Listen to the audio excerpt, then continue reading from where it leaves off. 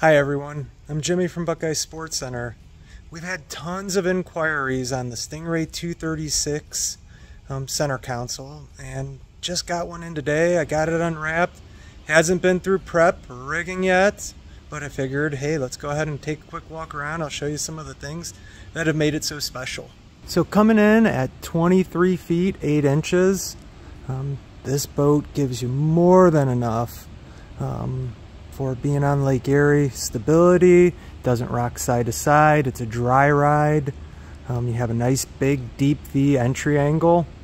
And the name of the game for this boat is the hull design, because that deep V entry angle goes ahead and gives you a dry ride.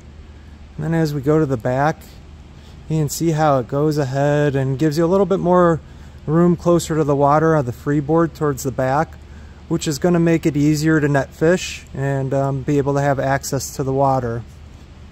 And then walking around the back here, you can really see how wide the surface area that touches the water is. It's wide and is flat. We actually extend the running surface width all the way to the side here, almost the beam width of the boat, which that's going to give you a ton more stability and make it so the boat doesn't rock as much side to side. It's also going to plane out a little quicker. So this boat's kind of like a convertible. It gives you a lot of different features to go ahead and make it conform to what you want to do boat wise. If you want to have a lot of people on the boat, you've got 4 seats here in the back. We have our nice helm seat, but if we want to go ahead and convert it, we can go ahead and just flip these down, make for really easy entry and exit. And then we can even take off those center cushions and make a nice casting platform. The helm seat's extremely comfortable, having the 2 separate seat bottoms with the singular back, and bolsters flip up nice and easy. And they really thought about having a nice kick step down there to go ahead and lean up against for short people.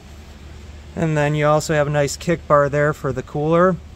And they do put a really nice angle cooler on this boat. Moving up towards the bow, kind of incorporated everything. Right now I've got kind of a fishing lounge setup. The neat thing about the front here is there's so many different cushions and setups you can go with. Right now I've got the fishing seat in. You know, if somebody still wants to lay out on the sides, they can. And then even have a seat right in the front by the T-top with a nice little live well inside. On the starboard side of the bow, we've got a nice trash can there and also a wash down sink. And on the port side over here, we have again a little cooler sink area and then tackle trays, easy to pull out. Underneath the bow lounging seats, you can turn those into coolers. They have drains in them. And we even have a bait bucket up in the bow also, with a little additional storage right underneath the casting seat up here. You have nice bow rails to be able to hold on to with cup holders. And one thing I love that Stingray did on this boat is they made it so we could put a bow mounted trolling motor on it easily. There's even a plug there. We have a nice trolling motor mount. It's going to be able to go over the side and make it nice and easy to be able to fish on. That's not a common thing for center consoles, to be able to use a nice bow mounted trolling motor. Pop up cleats, and working ourselves down the gunnel, you can see plenty of rod holders. See, 1, 2, 3, 4 going down each side, and then there's also 4 on the back here also, along with cup holders and a spot for a ski pylon. And then we also have on our T-top 6 rocket launchers, along with on each side of the gunnels you have 4 rod holders there, and then 4 rocket launcher style right on the back seat. So plenty of room for fishing rods. So we have a nice, easy, large head compartment in there. On this boat, we have it equipped with a porta potty that is pump out.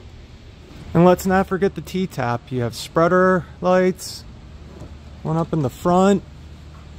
We also have two in the back here, right underneath the driver's console, so you'll be able to see that steering wheel and your electronics easier.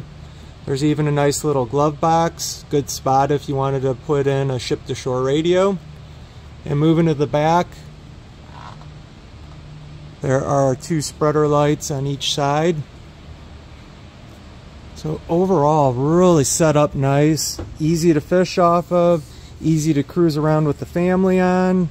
Handles Lake Erie in big water, perfect, like a dream. Very comfortable ride. Give me a call today. I know that I have a lot of people interested in this boat, and that's why I'm getting a video before it's even got the engine put on or it's been cleaned up, because a lot of people interested in it. Want to make sure we can get you one for this year. Thanks so much.